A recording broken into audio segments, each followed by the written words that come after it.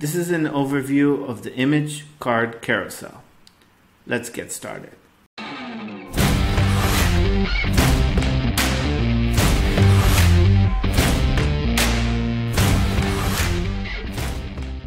This is an overview of the image card carousel. To get started, drag in the image card carousel into one of your Elementor columns. I'm going to take you over all of the settings. So the first setting is for loop. You can disable or enable that. Autoplay is for turning off the automation of the animation and the pagination. Margin is for creating a margin between the different slides. So right now you can see I just made that bigger.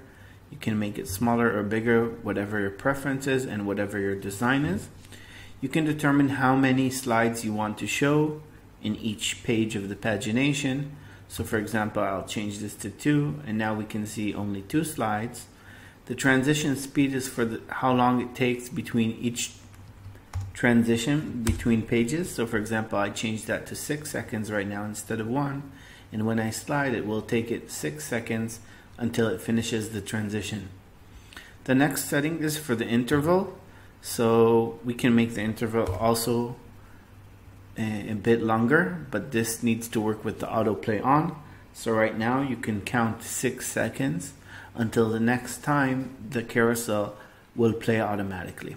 Great, I'm going to turn off autoplay for demonstration purposes and the number of items. Let's jump into the items and see what they consist of. So each slide like this consists of an image, a title, some content, button text for the button, and a link. You can link this to wherever you want. I'm just going to replace one of these images with a image just so you can see how nicely this adapts. You can change the text over here to, let's say we have a new drone, and maybe you want to change the link to buy now, and this is how you edit this.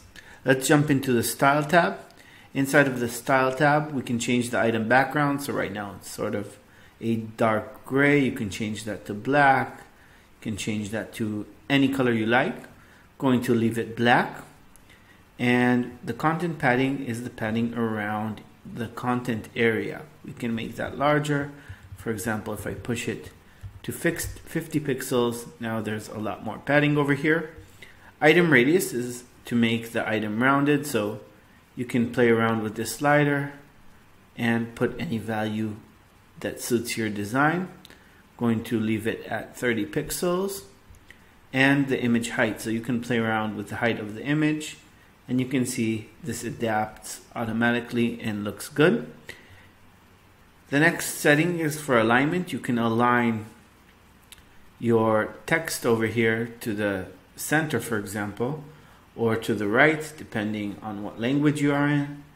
And let's jump into the title settings. In the title settings, you can change the title color, typography. So let's just check this out and change this to a different font.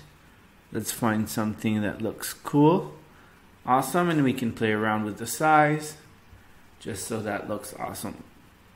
Title spacing is for the space above the title. I'm not going to touch that, but in text I do want to make the spacing a bit bigger, so I'm going to push that to 20 pixels, and this is the space between the text and the title itself.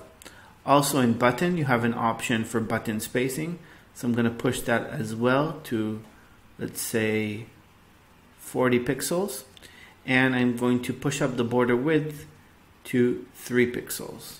Awesome. Border radius is for the radius around the button. Push that all the way up so it looks rounded and resembles the rounded corners in the items.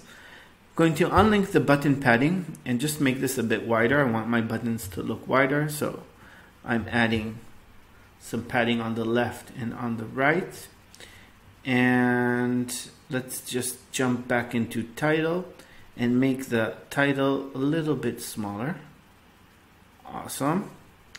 And that's about it. So I think we shown all the options that you have in the image card carousel by Unlimited Elements. If you have any questions, post them in the comments. If you liked it, please click the like button. It helps our videos go viral. And I'll see you in the next video.